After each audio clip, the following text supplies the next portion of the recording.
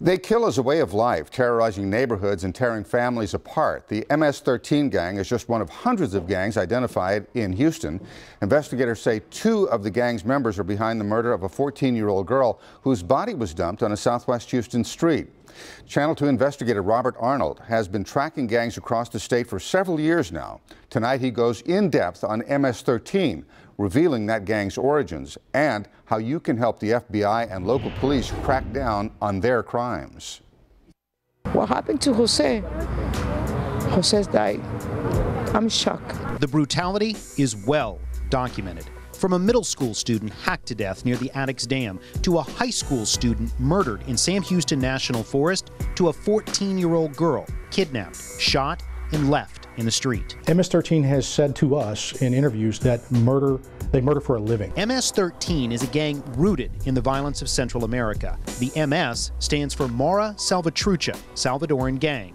According to the Texas Department of Public Safety, the gang's numbers recently grew as members snuck into the U.S. amongst the thousands of unaccompanied Central American children crossing into Texas. The majority of the MS-13 gang members we come into contact with are in the country unlawfully. A recent threat assessment from DPS shows Houston reporting some of the highest numbers of MS-13 members in the state. The DPS wrote, MS-13's relationship with drug cartels and its propensity for murder and dismemberment positioned the gang as one of the state's most significant gang threats. We see MS activity all over the county and even in the surrounding counties. Yet, MS-13 is far from the only gang threat to the Houston area. Police say there are 353 gangs operating here with roughly 19,000 members. Last year, our city saw 302 murders, 57 were gang-related. In fact, this map of gang activity shows Harris County is one of 4 of the highest areas for gang activity in the state. Please don't underestimate what they're capable of doing. Lieutenant Caroletta Johnson heads up HPD's gang division. They're involved in violent crime, non-violent crime, drug trafficking, human trafficking.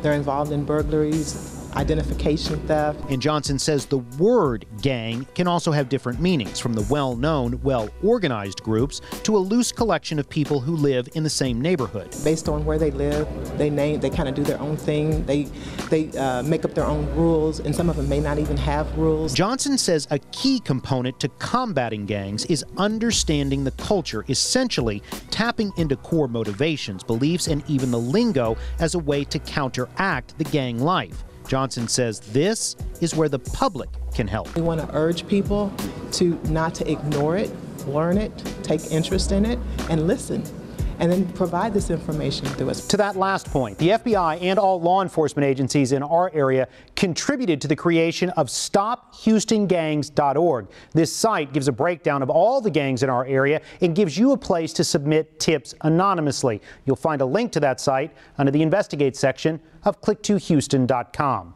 Robert Arnold, KPRC, Channel 2 News.